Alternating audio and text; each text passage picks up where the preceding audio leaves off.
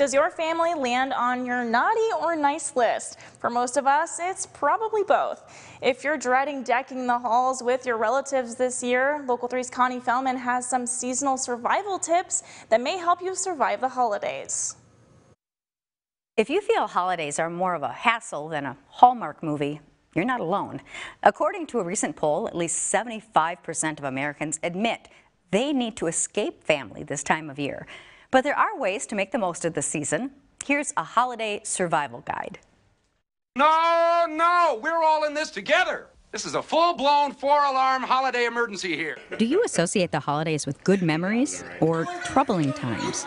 My stepdad's kind of annoying. The best part's spending time with my mom, and the worst part is having my mom tell me what to do. And the worst part is probably we don't like to do it, but we talk politics. On average, Americans will stay with family for 3.5 days. Nearly 40% say finding sleeping arrangements is one of the most stressful parts of preparing for out-of-town family.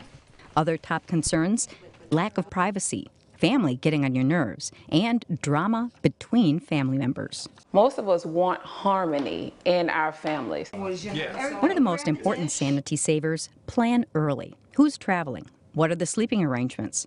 Set realistic expectations. When you adjust your mindset to something that's realistic, you're already ahead of the game. Keep healthy boundaries. It's important to find a balance between being generous and hospitable. Most importantly, keep the lines of communication open with your significant other about how you're feeling. If you're feeling that you're not accepted, I would say the first thing too, talk to your mate about that.